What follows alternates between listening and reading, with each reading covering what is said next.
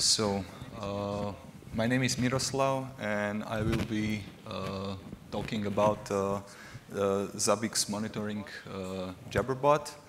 I'm software developer at Danube Cloud from Slovakia, and I'm Pythonista, sysadmin, and I'm really new to Zabbix. So, if I make any obvious wrong statements, please correct me at Q&A or after the talk. And these are my social media handles where you can see what I'm working on and what I'm tweeting about. And yes, so what is ChatOps? How many of you are using chat room for your day-to-day operations? Okay, so quite a few hands. And how many of you know what ChatOps is? Okay, so not as many. Okay, so this will be just a quick introduction. ChatOps is term coined by GitHub, and essentially it means using your chat room as a central place where you do all your development, testing, and operations. And in this chat room, the essential member of the room is the chatbot that has implemented various commands that the users, which are developers, testers, and operations, query this bot, and it responds. So you can use it to test the code, deploy the code, operation use it to monitor or respond to alerts, and essentially whatever you program or teach your chatbot to do, it will do it.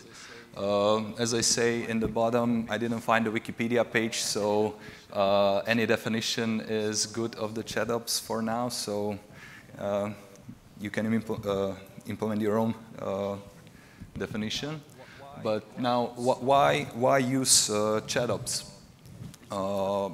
It's important for communication between the teams, and essentially this way, everybody that's a stakeholder of your product has real-time insight into what's happening with the product, whether it's deploying new code or if tests are failing, or if there are any problems in production. And second point is the knowledge sharing, and it's knowledge sharing between the teams and also between junior and more senior members of your team, where juniors can see how senior member respond to various situations that emerge during product life cycle. There's also alerts ownership, and what I mean by alert ownership is you can always see who, if alert comes, you can see who responded to it, or who was the first responder, who is responsible for solving this alert. And as last point, the timestamp history, which enables you to do to do the post-mortem on your incidents or development and see how to make your development operations better. Ludolph, our chatbot is called Ludolph, and it's written completely in Python. You can easily write your own commands via plugins, and it has integration with Zabbix. It's open sourced and really easy to install using Python's pip, or we're working on getting the RPM into the CentOS and Fedora. This is the project webpage where you can submit or take a look at the issues or clone it directly from this repository. So now let's see if the demo will work. So as I mentioned, you would have a room in which all the developers are, and your chatbot, which you should personalize and R is called Dunajko, and you would say, for example, hi, and he would respond hello, and for example, yeah. So let's see some help. As you can see, there are many commands that it supports in various plugins. And the thing that it responded, it's you can train it with chatbot train command. You should allow only responsible people doing this, because most of the people would teach it profanities. So I'm not really comfortable with talking in some conversational stuff with it, because I don't know, it's a production, so maybe people put a lot of things in it. But yeah, another plugins are the version control plugins. These plugins can inform you when a new branch is being created, updated, if the master branch in your GitLab repositories is being worked on, and this can be used by testers to issue testing. Another fun command is weather. So if you're all day inside your data center, you can just query like what's the temperature, or is it raining or not. But what are we most interested are the Zabbix commands. So let's say that you want to work on your servers and you want to put them in the maintenance mode in Zabbix. For this, you would use the outage command.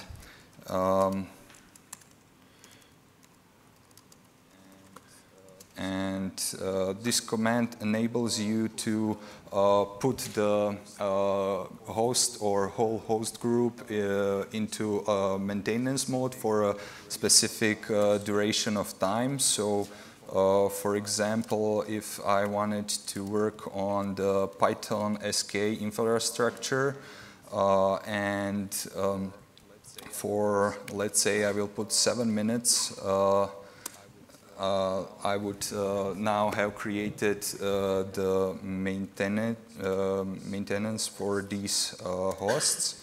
And as you can see, there's a maintenance period set in Zabbix. And why I put it for 7 minutes, so we can see it's programmed to inform you 5 minutes before expiration of this maintenance. It's programmed to inform that the maintenance is ending, and if you should prolong it or delete it. So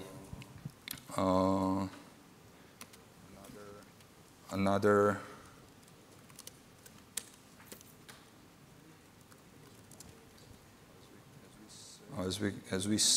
and you can use also private chat. As you can see, there's a problem or alert came in that something is wrong, and normally when you're on duty or someone else is on duty, this would be like this for 10 minutes, and then the SMS would be sent. But if somebody was to acknowledge this, we can see if, as you can see, nobody acknowledged the disaster. So we would say, or I should probably show you the help for acknowledge command first. And yeah, so you would put the event ID and then write some note like what's happening. And I would say, since I will look into it, so the SMS wouldn't be sent either to me or someone who's on duty, because I'm going to solve this issue. And now when we looked at the alerts, you can see that the problem was acknowledged, and you can see the dates when this was done. Also, you can very quickly go into particular hosts by listing them, and yeah, always something breaks in the demo. So it should be a normal link, but you would just click and you would get the latest data from the particular host that you are interested in seeing. And also the acknowledge command. Enables you to echo all events, all alerts that were reported, because, for example, something really bad goes down in your data center and there are a lot of hosts reporting incidents. You would just do acknowledge all with a note what's happening. And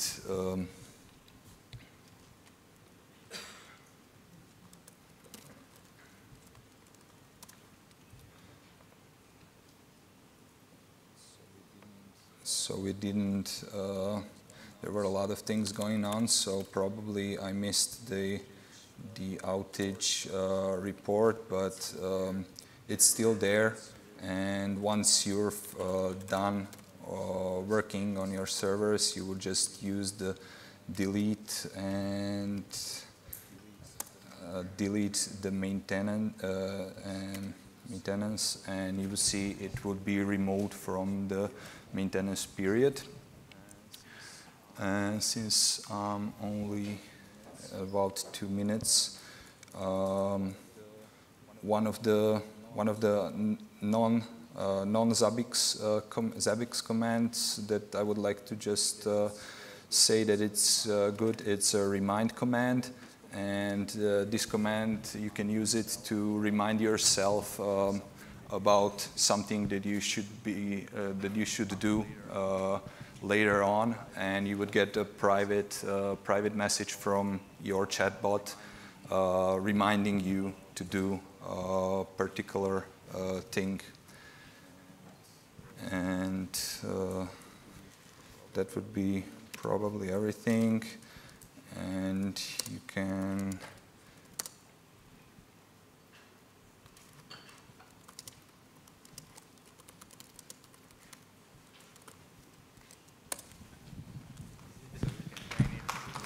train it to do anything. So that's my presentation.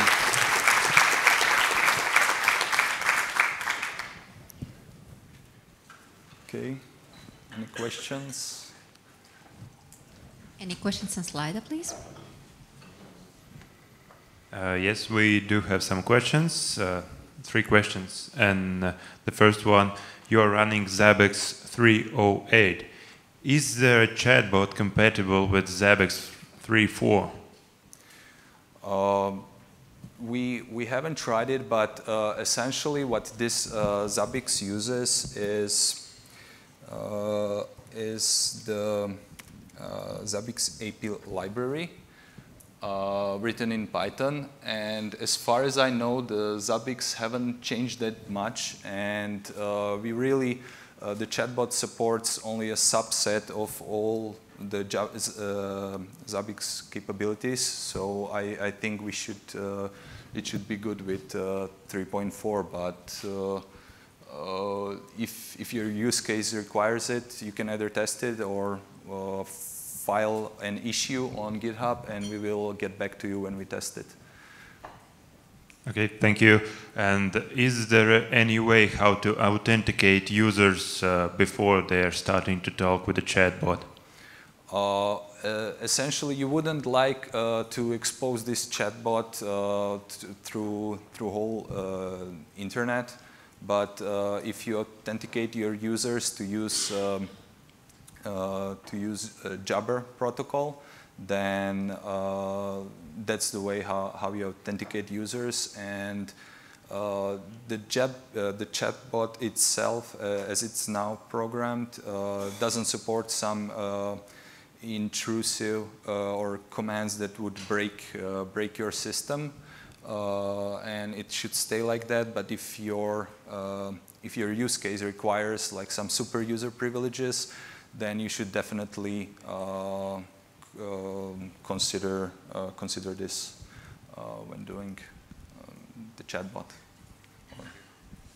Thank you. I have a small question from my side. Okay. Is there any possibility to log which user did what from the chatbot?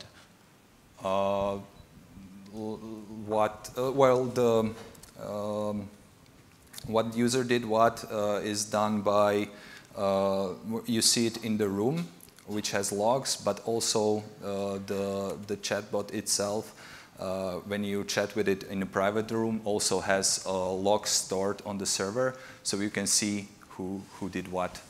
Okay, thank you. Yeah, okay. One question from the audience from the back row, please.